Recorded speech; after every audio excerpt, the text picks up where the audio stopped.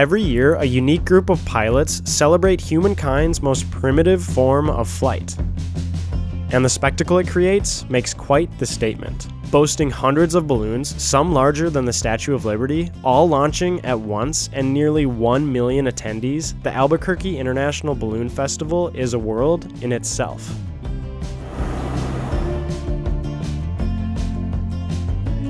This is Mecca for hot air balloons. The normal is the extreme here. It's God's country for balloonists. We even took to the skies on board the most popular balloon on site, where we had our most high-octane experience yet. All right, get over, David. I may dive bomb in here, all right? Dive bomb. Dive bomb? Yeah. Okay, so obviously we're in the most visually interesting place in the world. Objectively, there's no disputing that. Let us know in the comments which balloon you think is your favorite. And be sure to subscribe to our channel, Off the Cuff. Like it too, like it. Yeah. Our journey began at the comforting time of 4 a.m. Somehow there's already like thousands of people here. We immediately signed our lives away and headed to the mandatory pilots briefing, where we are introduced to our personal pilot, Doug, who happens to fly the most popular balloon at the festival. This is where crews are told of the day's weather, any obstructions, and general information about the event. Above all, the crowd awaits the biggest piece of information: whether or not they are allowed to fly. Thank you, Sam. You're going to want to catch that as it flies away. One determining factor are the area's variable winds, which are indicated by a weather balloon. Launch striker, there we go. Just climb, there's no wind to move it 500 pilots or anyway. Is that a good thing? participating in that, maybe face the... It's a good possibility we won't launch, just from a safety standpoint. If you launch 600 balloons off this field, what are they going to do? It's going to go up, and that's dangerous. Then comes the daunting test flight, Dawn Patrol. Balloons can only fly VFR, visual flight rules, so we can only fly between sunrise and sunset. In Dawn Patrol, you're literally launching before sunrise. Just like you see airplanes with a steady and a blinker, we have a string of lights that hang down from the basket. Dawn Patrol is one of my favorite flights here. None of this would be possible without Tom, the event's media relations director. This is the largest balloon event in the world. You know, we actually had the opportunity to set a world record with 543 balloons in 2019. Why is the balloon community so developed in this part of the world? You know, it's because of the Sandia Mountains and the Rio Grande. We have amazing flying conditions, you know, more than 300 days out of the year. So is there a point where the pilots are just going to be more advanced, where they can manage the smaller amount of landing spaces, or is it just going to be what it is and maybe you land on someone's lawn and get scolded?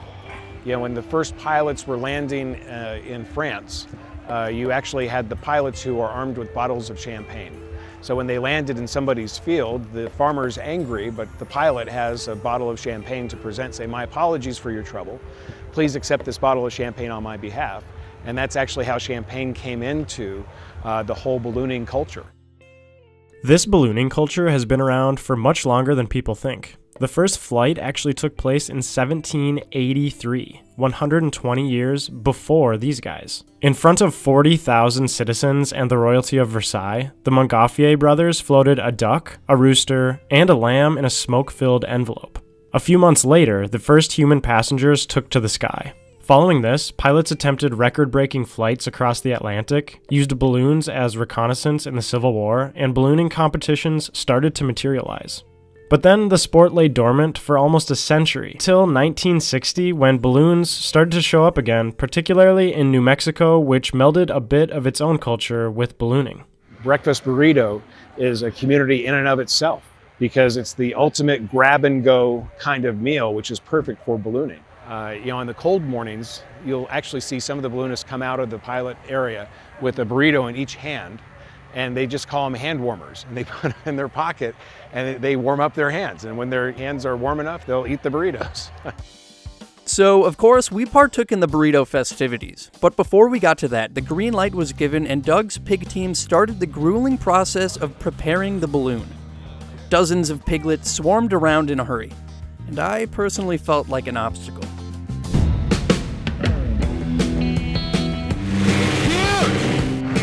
Out there! There!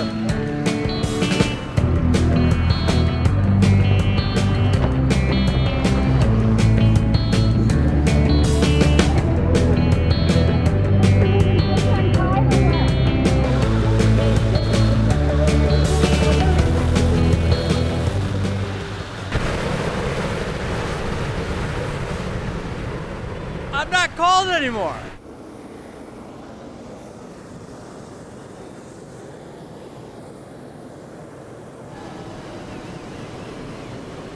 Inflation started and the field transformed. Our pig found its wings and we quickly loaded into the basket. Balloons work real simply on the principle that hot air rises and cool air descends. So we put heat in a balloon to get lift, which takes us up, and we either cool on our own or we pull this red line right here, which will pull that top out. And that'll let heat out quicker and we can descend faster, okay? This is like the most high-octane event I've been to in my entire life. I've never seen more people crammed into one space, gawking at the same time. It's insane. Keeping the entire event moving is a team known as the Zebras. They've managed to simplify their multitude of tasks into 3 crucial words. Stay coordinated launch! How did you get into zebraing? So my mom is actually a launch director as well. Okay, so it's in the family. It's in the family. I'm second generation. This is my 14th year in stripes. So you're a veteran. Yeah, I've been here a long time. And what are you looking out for? I mean, a lot of dangerous things could go wrong. So we want to make sure that spacing is right so they don't go right up into another one, because the pilots that are going up can't see what's above them. So it's our jobs to see what's above them so they can take off safely. This is one of the only events where you can actually go up to the balloons. So I think that also gets people excited because they're kind of immersed in it. How many zebras is it broken up between? There are 55 of us this year. While they are officially the referees of the field, many dress like real zebras in an effort to keep their spirits fun and stand out in the crowd. Before each flight, a zebra has to approve the takeoff. I've been waiting all my life for a woman like you. Rachel parted the seas and our journey commenced.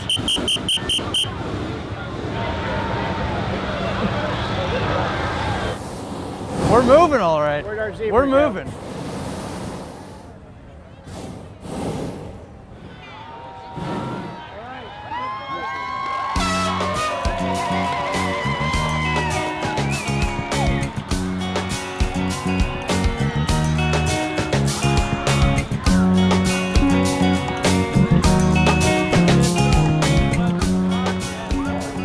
That is wild. I felt like I was in the way that entire time getting up in the air. With most forms of flight, say airplanes and helicopters, pilots are typically able to plan a landing zone ahead of takeoff. However, balloons, being at the mercy of the elements, are in need of a little help. For us, it was a chase crew, or Pig 2. Okay, we're leaving. Their job was to track our flight and meet us, wherever we may land, which at this point was entirely unknown. Phil joined Pig 2 for the day. We can see them taking off right now. There goes our thing. We're gonna chase them down now. Right now you're about 75 feet above the ground, which is about right. Holy cow. That's what I'm saying. What a view, huh? Is that a view and a half? That's quite the view. We got Yoda back there, climbing up. And Darth Vader? Oh my goodness.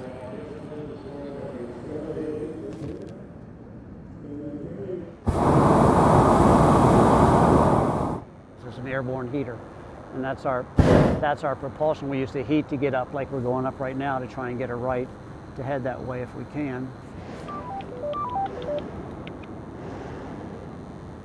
Yeah, what's up? It's my first time doing this, but I think we're chasing the piggy. When he lands, we have to pull him down and fold him up and Chasing the piggy. chasing the piggy. Have you ever done this before?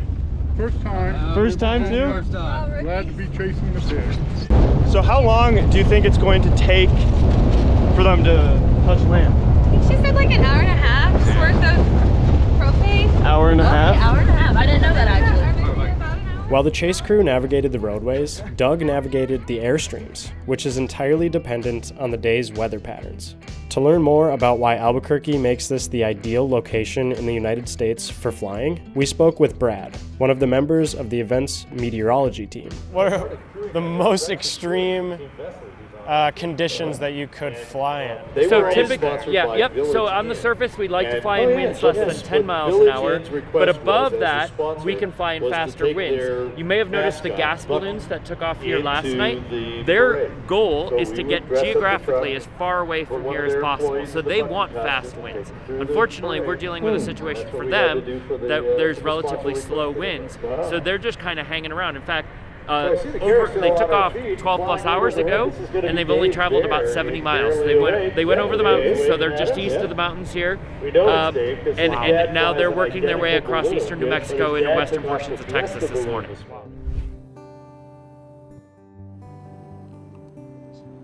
Okay, we're all going to look for power lines. There's two things about power lines. They're everywhere you think they are, along roads and intersections, and then they're everywhere you think they aren't. And that's the thing that we have to be concerned with and be careful about.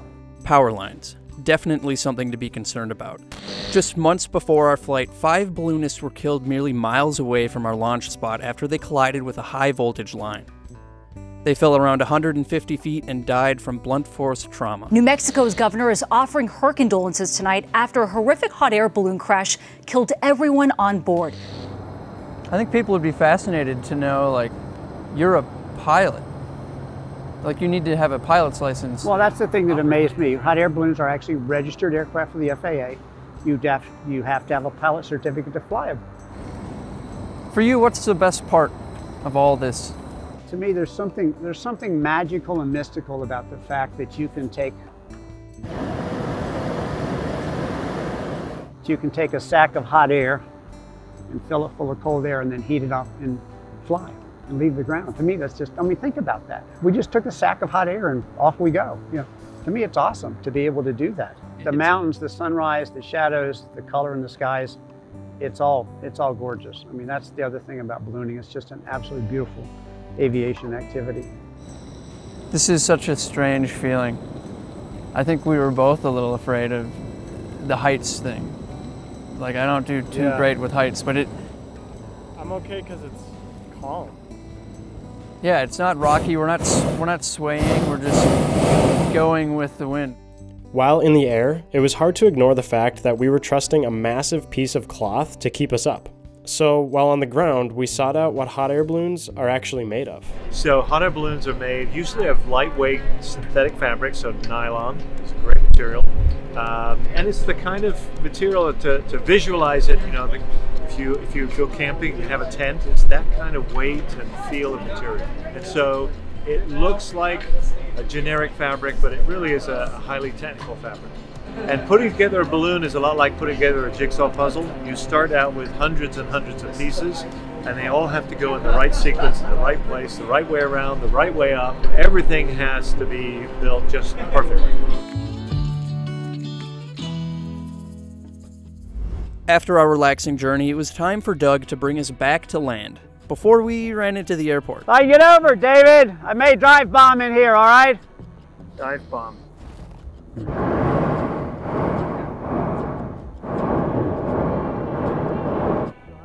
Bend your knees.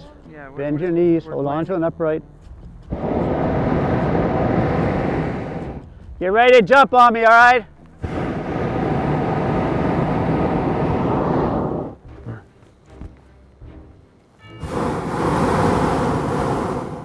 Do not get in front of me. Bend our knees. Hold on to an upright with two hands, which you didn't do.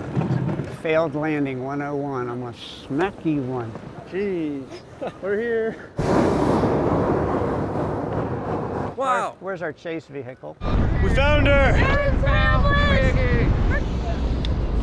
Looks like we found him. We found him. Still inflated in the parking lot. Search and rescue. There's our storm crew. Hey! After the crew was back together, the next step was to disassemble the massive balloon. And for the first time, I felt at least a little bit useful. Go ahead.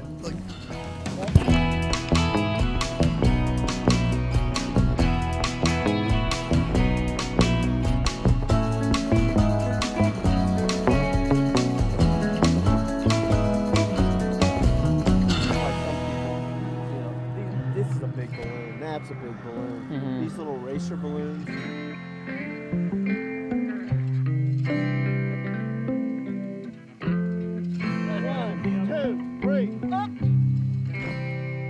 How heavy is this thing?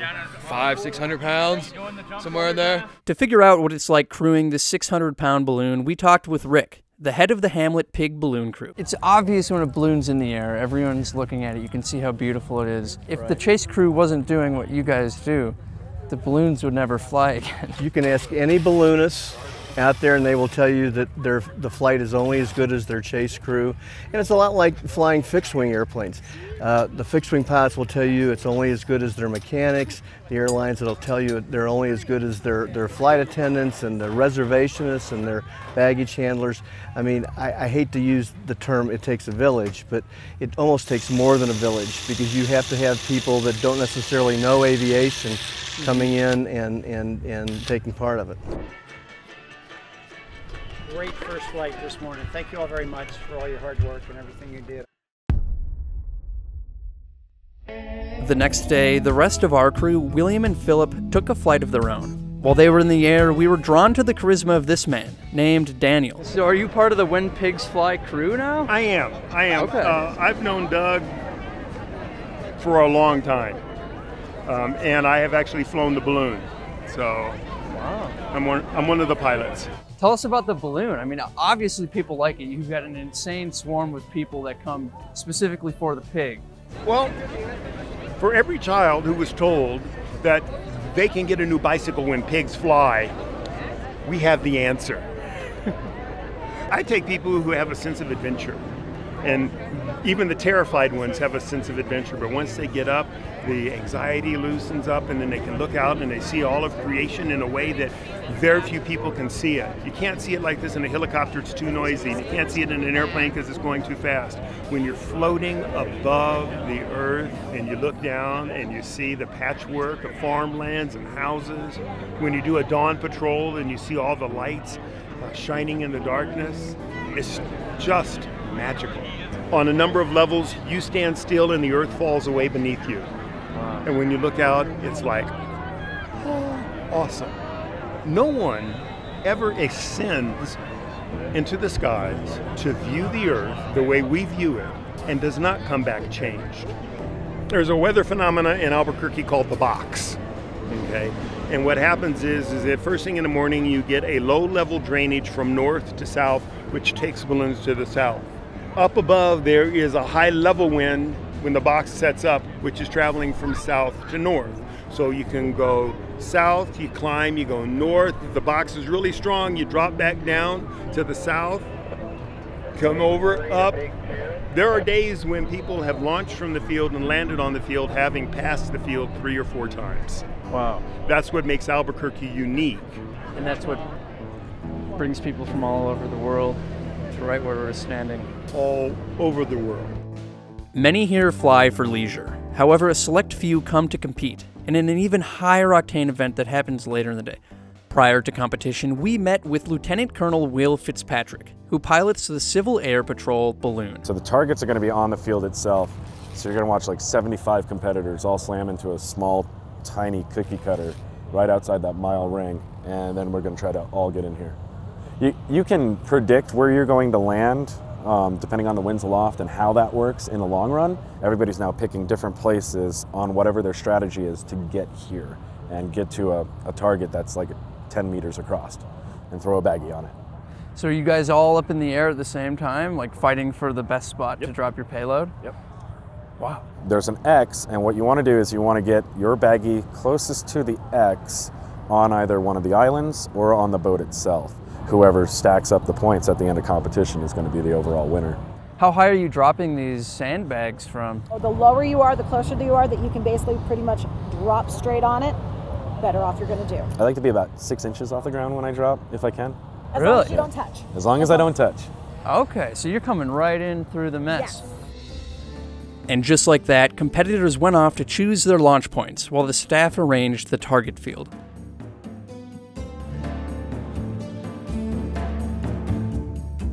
Soon enough, the air was filled with competition.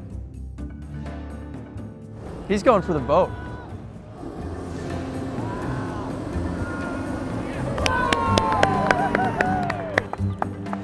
think he's gonna win.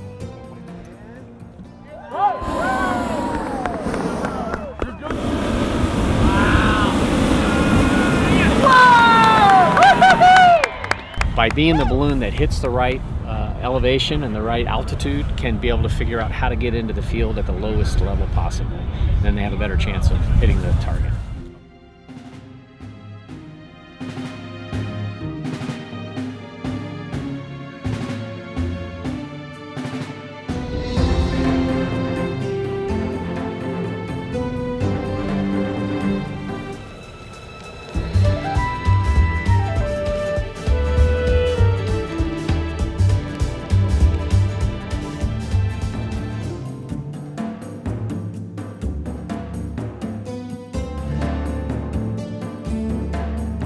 Oh! Where'd it go? Where'd it go? Let's stop.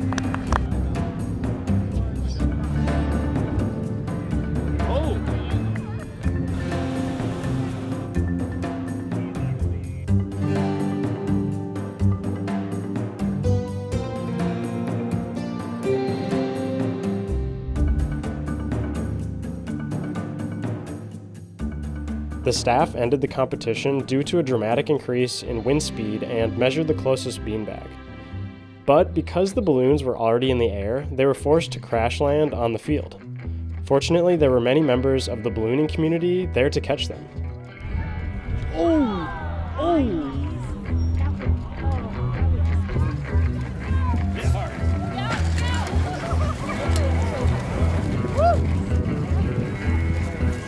Yes, sir! There you go.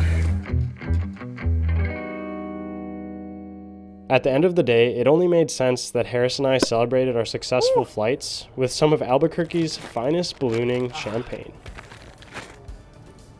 I'm gonna go home, and I'm gonna tell my family about that time that I crapped my pants in a hot air balloon. Yeah, I'm gonna go home, tell my family about that time I crapped my pants after eating a breakfast burrito.